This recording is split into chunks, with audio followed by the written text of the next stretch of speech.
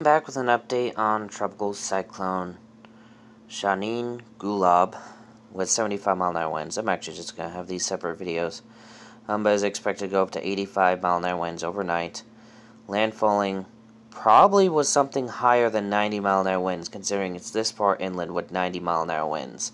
So we're looking at 95, if not 100-mile-an-hour winds at landfall. That is not going to be good. Dubai is definitely going to have major impacts. Along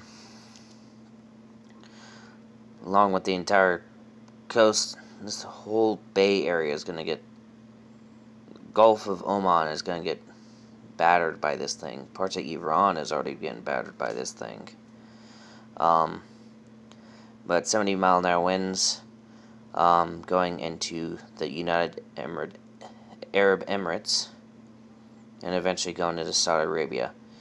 But anyway, satellite imagery. And yeah, but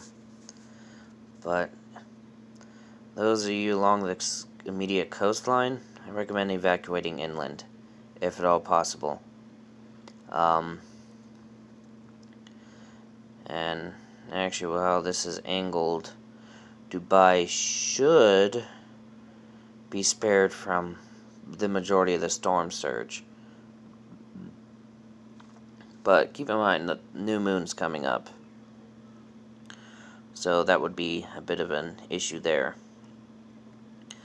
But nonetheless, that does seem to be it for right now. Stay safe. See you in the next video. Bye.